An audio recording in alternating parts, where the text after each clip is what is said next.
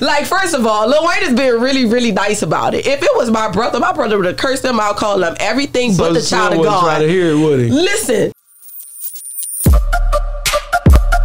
Yeah, we on Boss Talk 101. Yeah, we gonna talk. Project Barbie. Peaches in the building. She been around here for a minute on Boss Talk 101. We just was in New Orleans. We was in New Orleans, man. She in the building in Dallas today. I'm in wearing the wrong damn shirt. No, I'm in the right shirt. You know what I'm in the right shirt.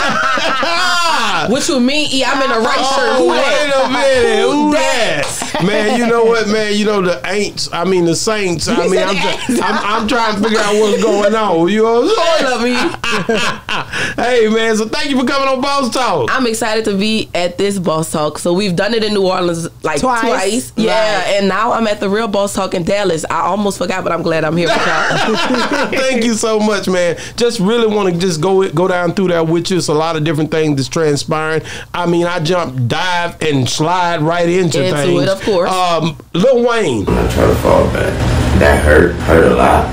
You know what I'm talking about? It hurt a whole lot. Not performing at the Super Bowl 2025 when he had already alluded to wanting to do it. Right. And do the Super Bowl? What?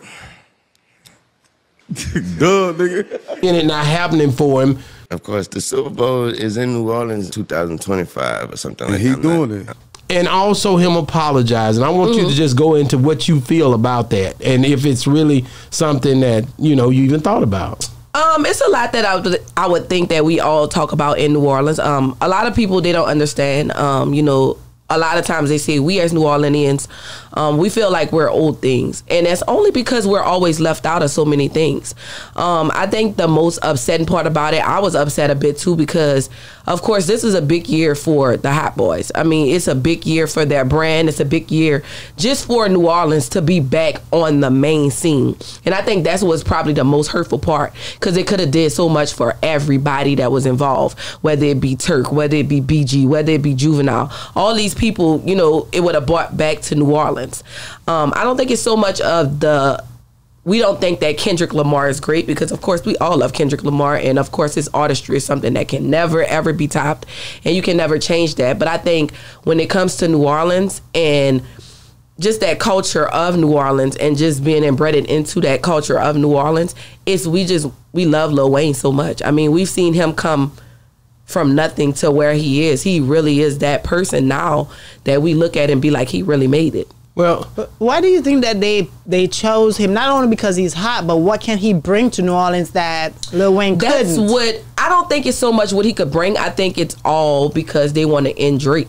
And I think that's another thing that's the most disrespectful part of it all because not only did you take from Lil Wayne, because next year they have it in Cali. Why Kendrick just couldn't do it next year? That's right. But you want to end him so bad on that platform that you want the whole world, like billions of people, to be like, they not like us. He's a 69 guy. Like, you know what I'm saying? Y'all have forced the song on us. The propaganda is just crazy behind the track. And I mean, like I said, I don't have any problem with Kendrick Lamar. I just feel like there's next year. Let him do it next year. Let me ask you this though, like when you hear different people like Joe Budden, I just spoke on this. He actually downplayed Lil Wayne, said that his health. I think that's the craziest thing. He said his health was not going to be able to make it. He says that his health not going to make it. Like through a Super Bowl show. He just performed. I'm just telling you what he said. I think it is healthy enough to do the Super Bowl. You know how much ground that is to cover? This ain't the stage, B. This ain't the stage. No, you got this is but he can get healthy. And nigga, you got to move around with them 1,000 dancers. You not Rihanna and pregnant. You have to get out there and do something. It's only but so much fireballs and smoke they could put up there. Kendrick went out there. It's the most disrespectful thing. Like on the internet, Twitter has been crazy with them trying to compare the two. And I just feel like, I don't feel like it'll ever be a point where they'll ever be on the same level. Not to say, well, one is greater than the other one because one has been here longer. One has been through more, probably. I don't know really the ins and outs of their situation compared to each other. But I just feel like Lil Wayne, when people are talking about Lil Wayne now, they're not giving Lil Wayne the credit that Lil Wayne should give. Like, this man has done multiple mixtapes. This man has music that, I mean, when we go in the club, that's what we came out on. I mean, every time I listen to Lil Wayne in the car, it gives that nostalgic feel. Because we were in college when No Ceilings came out. I remember being in the club when No Ceilings came out. I remember being in cars with guys you were dating and No Ceilings came out. Like, Lil Wayne connects a lot to our youth, a lot to what made us us. Wow, Bart, I want to say this. Okay, go ahead. Is it going to be on the same subject? Yeah. Go ahead. I'm going to let you roll.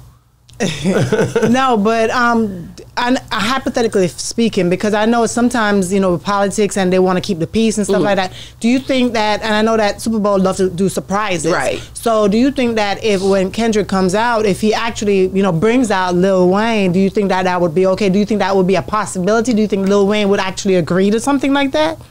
I mean, I think he would. I think it would be only just because it is New Orleans. You want to give us that feel. You want to give us that moment.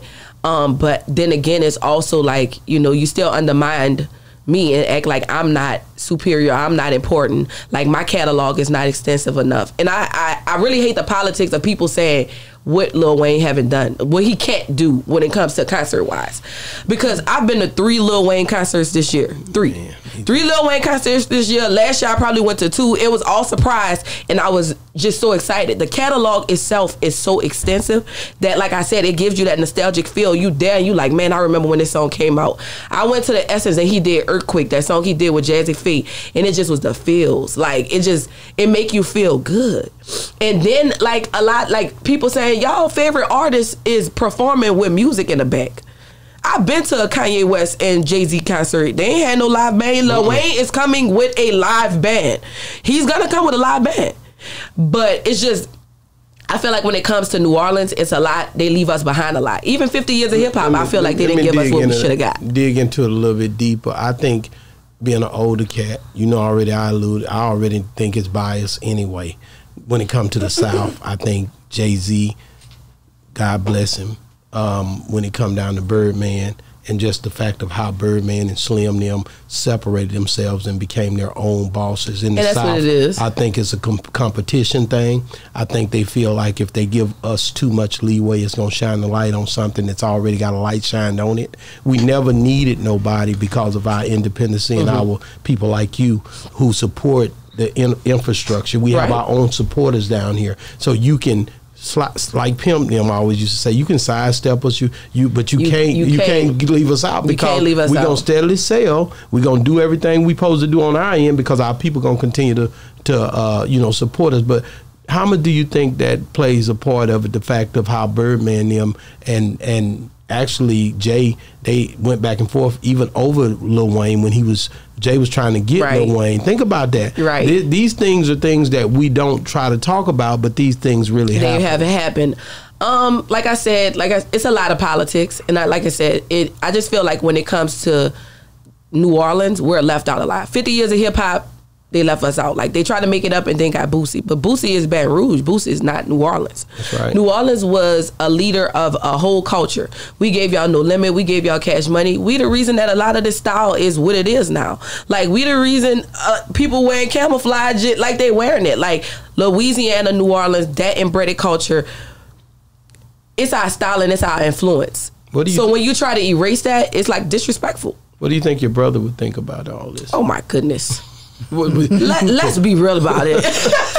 Like, first of all, Lil Wayne has been really, really nice about it. If it was my brother would have cursed him out, called him everything but the child of God. Try to hear it, would he? Listen, everything but the child of God, and then probably would have went and slapped somebody behind it. But that's just my brother. Yeah, we on Boss Talk 101. Yeah, we gonna talk.